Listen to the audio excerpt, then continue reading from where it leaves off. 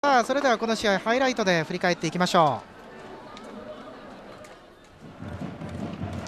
う。まずは前半開始直後です。その滝沢から平本のシュート、ここは中川がよく抑えました。この辺からサイド攻撃来るよなという、感じありますよね。さあそして東京ヴェルディ先制のシーンです。長里のクロスからこれを滝沢が決めました。今シーズン初ゴール、前半の17分でした。この選手点でヴェルディの方に少し余裕がね、出てきたということはありますよね。さあ前半の30分、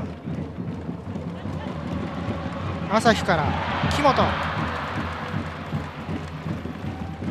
の辺がねしっかり決めていれば状況は変わったかなと思いますけどね。31分東京ヴェルディ、藤田、長里が入れたのと同じような場所から今度は藤田が入れて平本ヘディング、しかしこれは枠の外でした。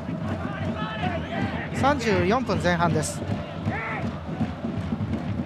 小田切から、ここは決定的なチャンスではありました。これも惜しかったですね。富山木本のシュート、こううまく合わせてという感じではあったんですけれどもね、自分でも入ったと思ってガッツポーズしてましたけどね。前半の36分です。長里から平本、そしてまた長里、これは中川がよく守りました。しかしこの2人は今日はよく動いていました。いい動きを見せていました。そうですね、長里よくね右から左からと動いてましたね。さあそして後半です。大黒のパスから長里、そして滝沢、シュートは枠の外でした。今長里も自分でも打てましたしね、余裕を持って左に出しましたよね。さあそしてこれが東京ヴェルディ2点目、瀬田さんから危なという危ないという、声が上がるような、これは守りの目から見てということですけれども、ずれてましたからね。大黒のゴールが決まって、これでヴェルディは2点目。そして後半の27分富山の攻撃、木本のシュートは枠の外。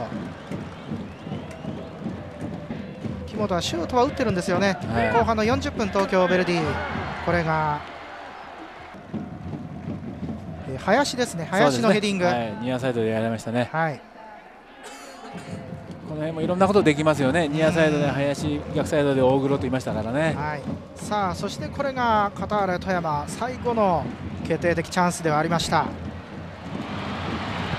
渡辺のシュート、これが決まっていれば5試合ぶりの得点というところだったんですが、これは試合も勝敗以上に大事なシーンだったかなという気もしますね。なんとかね決めてほしかったですね。さあそれでは今日の試合のスタッツご覧いただきましょう。今日はシュートの本数も注目しましたが、カターレ富山の方がシュートの本数自体は多かったということになります。13本と11本、そしてコーナーキックも、前半はカターレ富山0だったんですけれども、後半は6本手に入れました。攻めてはいたんですけれどもゴールネット揺らすことはできませんでした。